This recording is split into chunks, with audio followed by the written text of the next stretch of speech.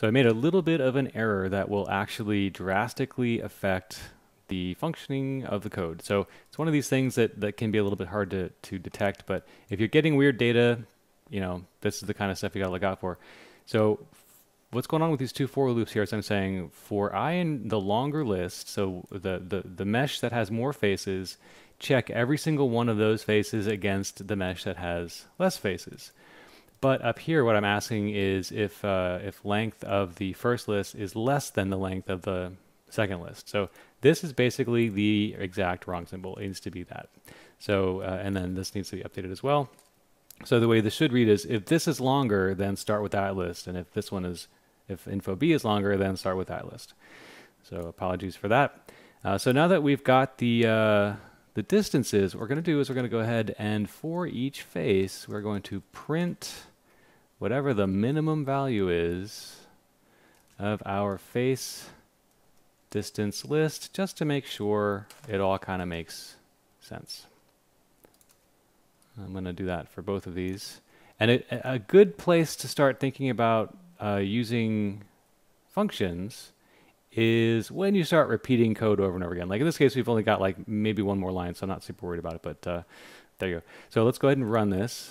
And I already see I'm going to get an error, but I kind of want to show you what it's going to be. So it says expected and indented block. So what that means is I have a for loop, and I've basically just screwed up on my spacing there. So it didn't actually see anything inside the for loop and understood that there was probably a problem there.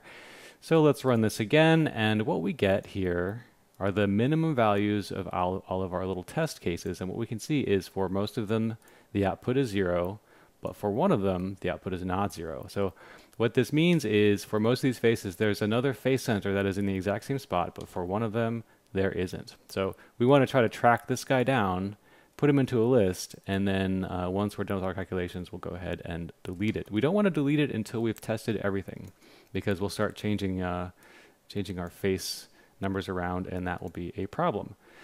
So rather than printing this, what I want to do is ask a question. I want to say, if this, or the minimum of our face distance list, equals 0, then we're going to add this face to the kill list for the next step here. So this means I need a kill list. So let's go ahead and we'll make a new list up here.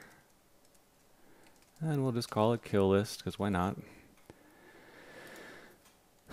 So the face, how do we figure out what face it is? Well, it's going to be whatever the I value of or whatever the I count is on our object. So info A, the first item in this correlates to the first face of object A. And the second item in info A correlates to the second object in object A, and so on and so forth. So we're testing A here. That's what's being looked at in the top of our for loop here. So what I want to do is I want to append. So we'll go kill list dot append info A. Sorry, object A.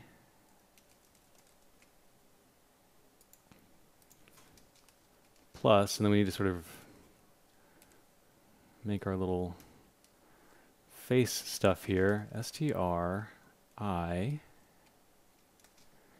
plus close bracket.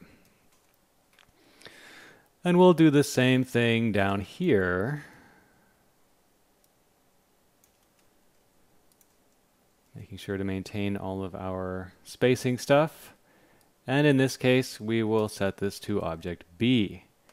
And at the end of it, I am going to come over here, and just for now, we will print our kill list, which should basically have one face.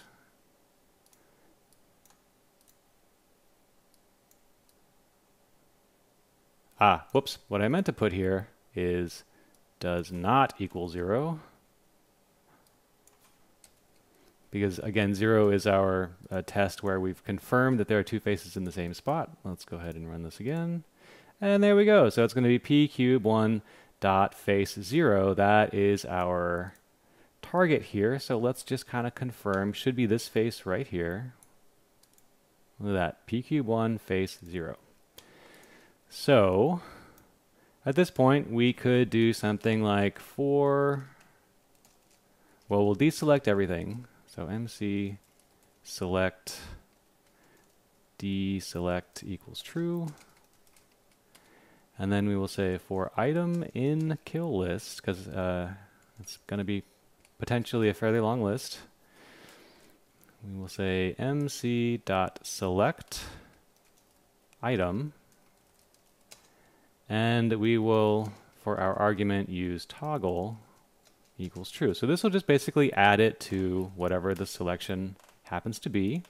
And then once everything is selected, we'll just run ourselves a little delete command, and that should do it. So at this point, I'm going to go ahead and delete my test cubes. It's going to take quite a while, most likely, to process all of the missing faces from our head here. Let me go ahead and we'll go to the outliner. Make sure they're in the same place.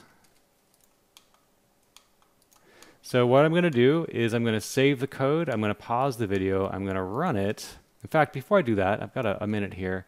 I want to try to figure out how long this whole process is going to take. So I'm going to, I think I need to import time.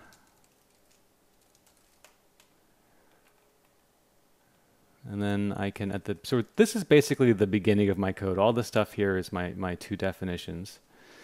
I can say start equals time.time. And then once all this stuff is done, I can say end equals time.time. And I will just print this took plus end minus start plus seconds. All right, so we'll go ahead and save the script.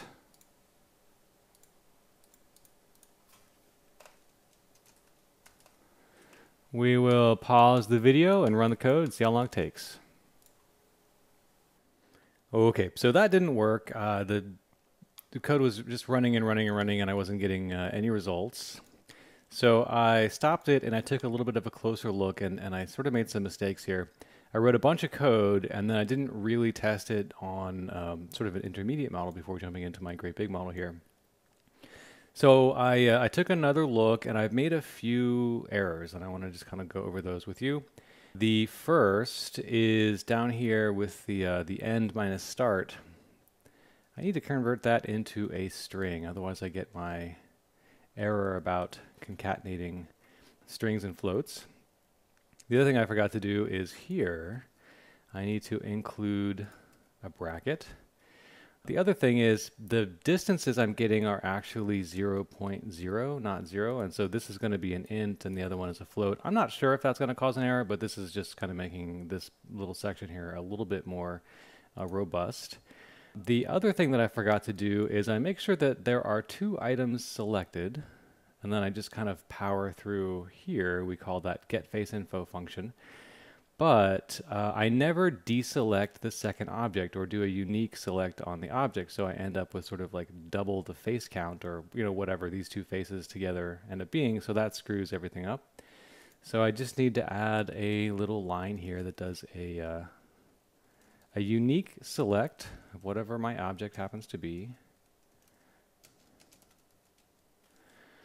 And then down here I made probably the most serious mistake, and it has to do with variable scope. So I have this face distance list. This is where I'm keeping all of the results of my comparisons between different faces. But it got declared up here. So what's happening is, let's say this is the function that's getting used. I grab the first face, the first face here in info A list, which would be like whatever, one of these faces. And I'm comparing it, comparing it to the first face over here, which is going to be the 0 face of info B. And I go through all of the comparisons, and if I get my distance of 0, or if I get my distance of 0, then I never put anything in this list, because this has to basically evaluate as there are no 0 distances. So if the first one happens to evaluate as having a match, I never reset the face distance list. So after that, basically I just keep appending all of the distances, and I never get this condition met, because there's always going to be a 0.0.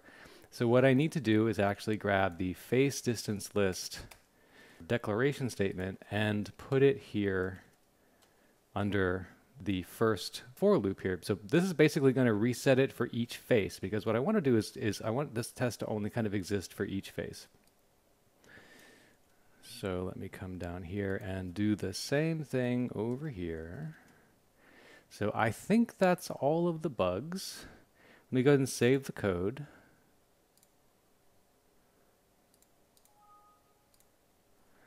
And I'll reset the position of the head here. I'm going to pause the video and run it again. Okay, that's more like it. So that took a little bit less than a minute, which is kind of what I was expecting. And as you can see here, we have these two meshes now matching in terms of which faces are missing and which faces are still there. So a little bit of some backflips there with regard to this section here. We've got some nested for loops, but in general, the commands that we're using are pretty straightforward. We've got some selects, we have a confirm dialog, we have poly-evaluate and poly-info, and a couple of little functions here. So this is pretty much par for the course for my intermediate tutorial series. Most of them are, I think, a little bit shorter than this one. There's a procedural solar system tutorial, and we find prime numbers using modulo, and do some kind of similar polygonal geometry analysis and manipulation. And again, if this was seemed a little bit confusing and you had some trouble, please also consider taking a look at my intro tutorial series. I think that you will find it very, very helpful.